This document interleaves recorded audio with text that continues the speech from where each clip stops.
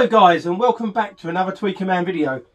This video is about the mains suppressors that we put in our mains plugs when we're making our power cords. Now, I used to get them from Maplins, and obviously Maplins went under a couple of years ago, and I had a stock of them that I had left still from there, but I've gradually run out.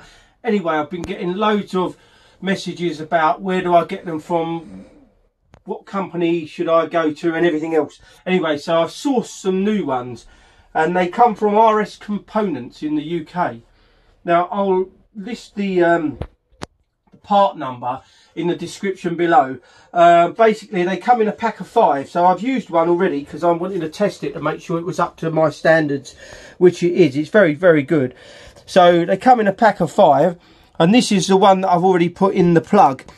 So basically, it goes across the live and the neutral to stop any electrical spikes and surges coming through the system, and it clamps the electricity to give you a better signal on your better sound quality on your power cord.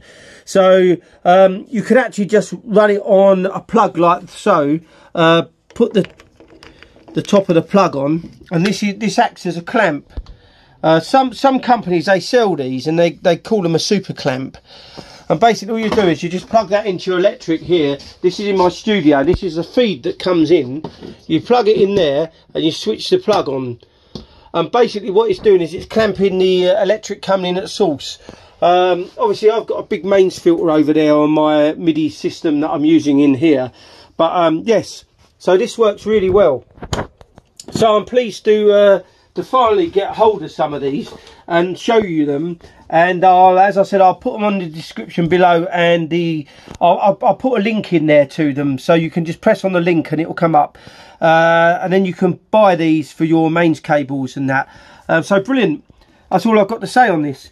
So it's a short and quick video. I really wanted to show you these because I know there's a lot of you that are waiting to buy these to fit in your power cords.